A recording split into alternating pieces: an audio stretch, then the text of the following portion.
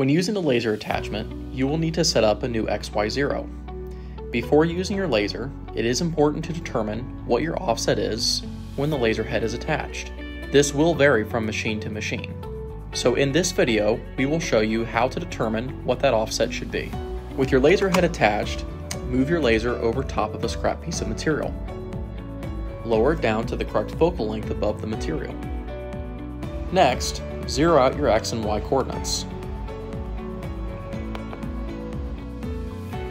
Use the spindle button to activate the laser and allow it to mark your material. You can now raise the Z-axis and remove the laser head. Insert a V-bit into your spindle.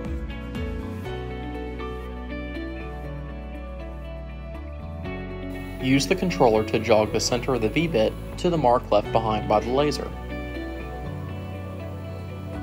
You can switch your controller over to the slow speed settings to help you precisely align the V-bit to the center of the laser mark.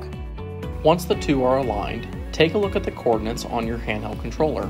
So this tells me my laser offset will be -0.5 for the X and positive 67.1 for the Y. The Y number will show a negative value.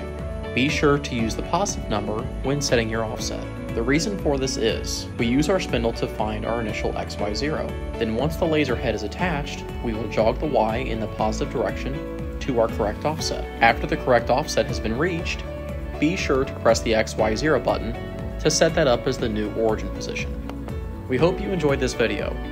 Remember, for more information, you can always consult your Axiom user manual or simply visit us online at axiomprecision.com.